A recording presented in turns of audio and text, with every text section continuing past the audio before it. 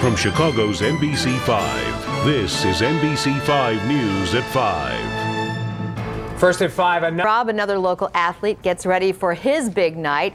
Glenview native Brian Hansen is the youngest speed skater on Team USA. NBC5's Phil Rogers has the story of how he almost didn't make it to Vancouver.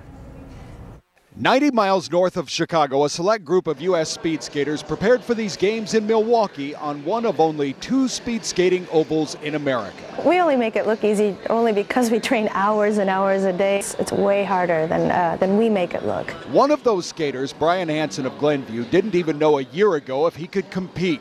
Because of a disc injury, he couldn't even bend over, the critical stance in speed skating. Doctors prescribed a series of rigorous exercises to get him back in competitive shape. Racing the clock, Brian endured the pain to earn a spot as the youngest speed skater on the U.S. team. Yeah, you're gonna feel pain and you're gonna have to work through it.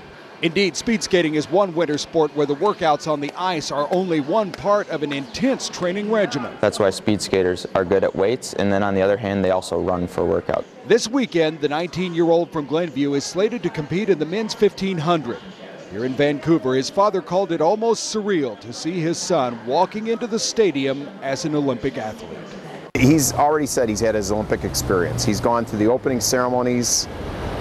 He's in the Olympic Village. He's seeing all these other athletes. He sits down with them at breakfast, lunch, and dinner, and he comes back with a story every day. This has been my goal and my dream for a long time, so I'm just happy to be going and happy to be representing something bigger than myself, like the United States.